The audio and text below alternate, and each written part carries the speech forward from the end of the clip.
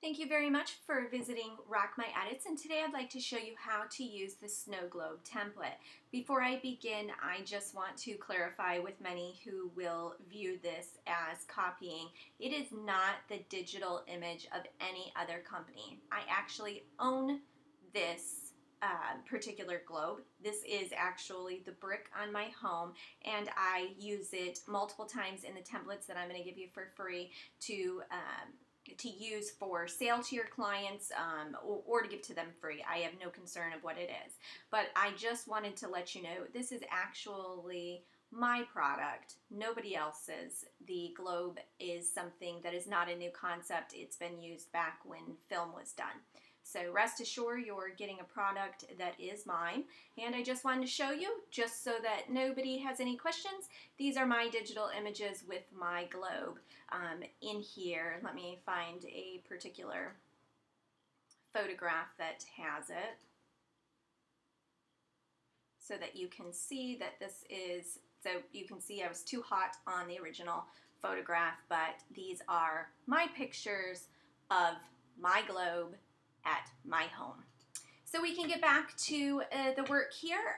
Basically, this is the end product, and I just threw in any image that I was working with at the time, but certainly you can use what would best be an outside image, making it smaller.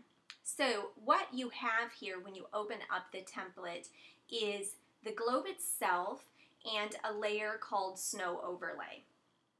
The snow overlay needs to be put on the top of all of your layers so that it is visible slightly with a very low opacity. You can turn this down much more if needed.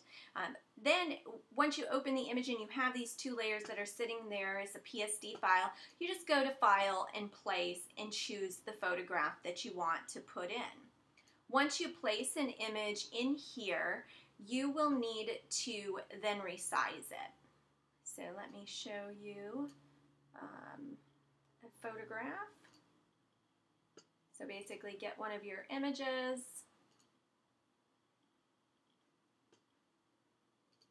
I find that horizontals work best. So I'm placing the image in here. I'm just going to go ahead and select that it's placed. I'm not going to resize it at this time because I like to go ahead and change the opacity down so that I can see the globe and resize it accordingly. So then I will go to Free Transform, and I'm holding down my Shift only button. Please make sure it's your Shift button and not any other button with it, because then that will distort the image. So once I have resized it for her to fit inside of the globe, then I am going to go ahead and click my arrow, accepting it. Then I will go ahead and place a layer mask on it. This layer mask will allow me to erase off all of those areas that I do not want. I like to use a large brush and brush around, not being very particular, because you do want the edges to slowly fade into the globe. Once you have that erased, you can then turn up your opacity and adjust it how you feel. So I'm going to erase even more of it so that I get a nice amount of edging for the globe. If you make any mistakes and you want to bring something back, you just switch over to a white paintbrush, and then you can bring her back into that area. And then I'm going to just gently erase it away.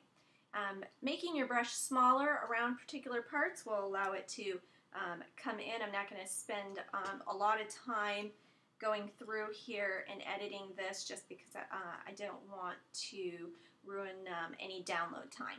So now I need to make sure that I pull it underneath the snow overlay, because again, you want this overlay to be on the top of it. You can use a paintbrush. If you click on the layer mask and get a black paintbrush, you can paint away any areas that you don't want the snow to be on. So if you don't want it on her skin, you don't want it on her face, then you can go ahead and erase that. So I'm going to go ahead and bring it in. I had it erased for a different photograph in different areas.